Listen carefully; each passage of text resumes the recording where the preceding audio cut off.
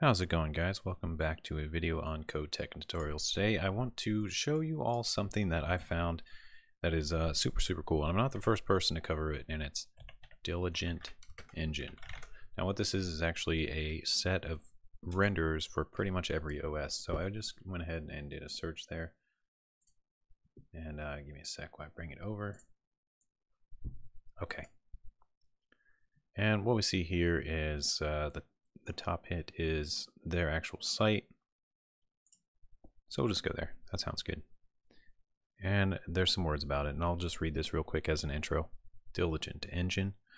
Diligent Engine is a lightweight, cross-platform graphics API abstraction library. It is designed to take full advantage of DX12, Vulkan, and Metal, while supporting older platforms via DX3D11, OpenGL, and OpenGLES. Diligent Engine exposes common front-end API and uses HLSL as a universal shading language on all platforms and rendering backends.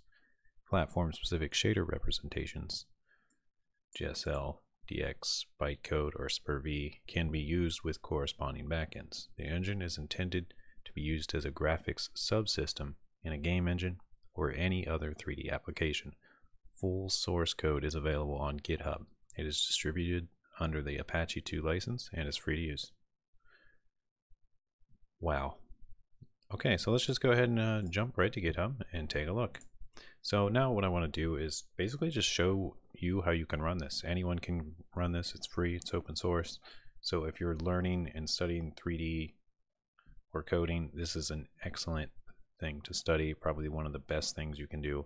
It's going to be better than going to any class, probably. You know, everybody's different, but I think anybody who wants to learn should just jump in. So we're going to go ahead and clone it and do it and do the thing, and I'll run it for you. So the first thing we're going to do is just copy this clone, and then we're going to open fork for our GitHub access.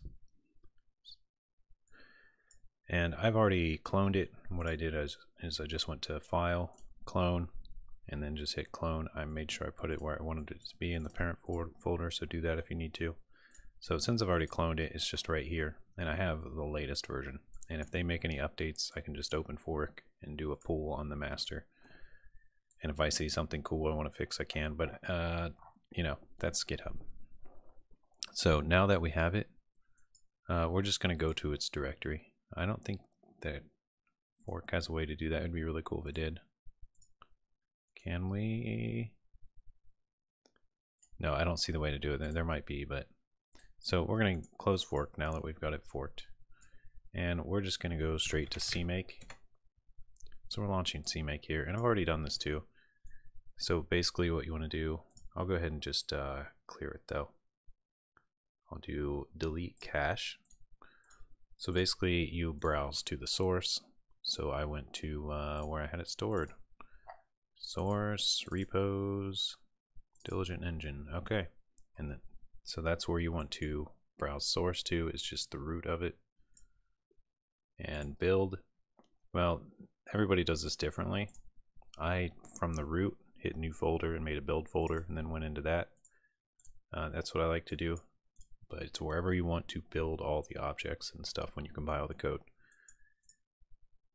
So then we just basically hit generate here, and we're using Visual Studio 16 2019. So this is Visual Studio Community Edition 2019. And no changes here. Use default native compilers. And we'll let it do its thing. And it'll give us all the message that their CMake has set up. And it looks like right here, they tell you what your platform supports.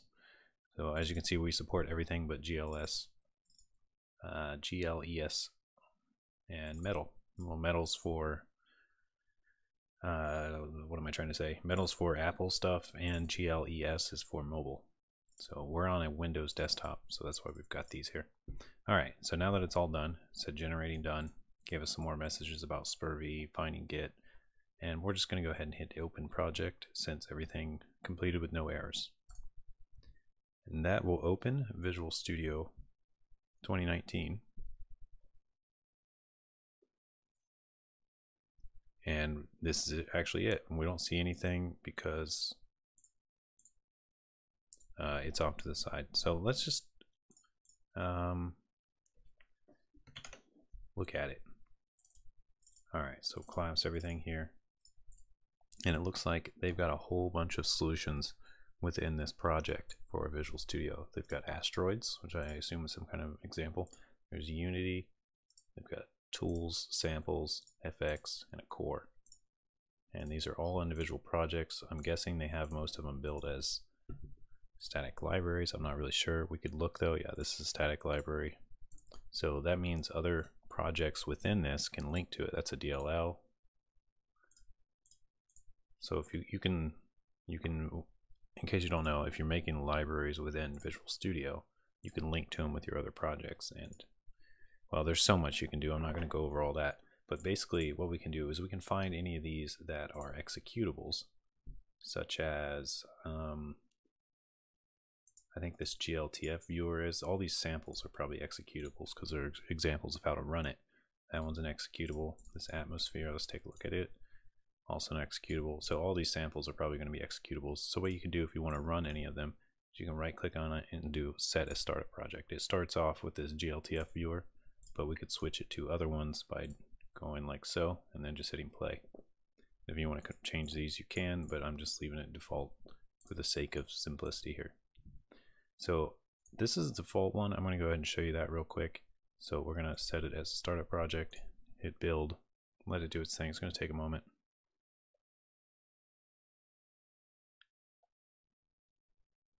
And it pops up a window and it asks us what backend we want to use. So we can use Vulkan, GL, DirectX 12 or 11.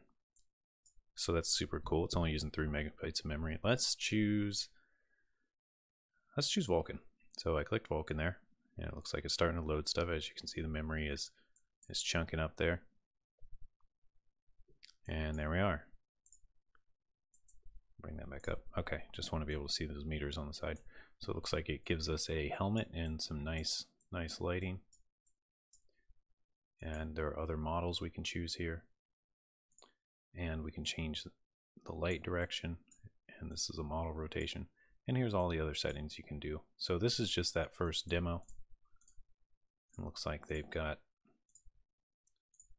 all kinds of cool stuff going on. All right, so all kinds of little tests with the lighting. And yeah, so you can really get a good look at your object with all these different rendering techniques. Transparency looks like that. Okay, base color, mesh normals, specular, IBL. That looks really nice. Diffuse IBL. Ooh, that looks kind of cool too. So there's just so much to play around with here. So let's close this one and let's run asteroids. I'm going to go ahead and set the asteroids as a startup project. Looks like it's all on its own, just at the very bottom. So it might be like a little bit of an Easter egg extra thing that somebody was just doing, or the developer was just doing. So let's go ahead and do that. We'll hit build. I assume we're going to get some asteroids going on. Looks like it's doing some, yeah, it's just showing us everything's building here. Creating 1,000 meshes. Okay, so it did some stuff. And it is literally just asteroids going across a asteroid-like sky, or skybox. What is it, a belt? Oh, I can zoom out and I can see it.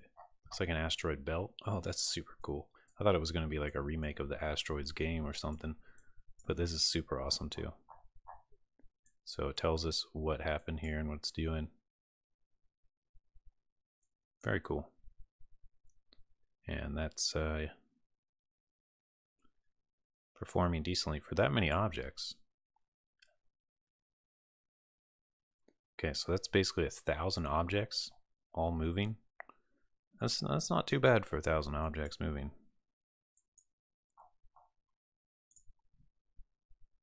All right, so that's pretty much it. So you can use these examples I've showed you here. If you have any questions, let me know below. Let me know if you're able to get it to run, and let me know what you take away from this. This is, wow, I'm overwhelmed with how cool this is. So I just had to share. All right, take it easy, you guys. Stay safe, and I'll see you in the next one. Peace out.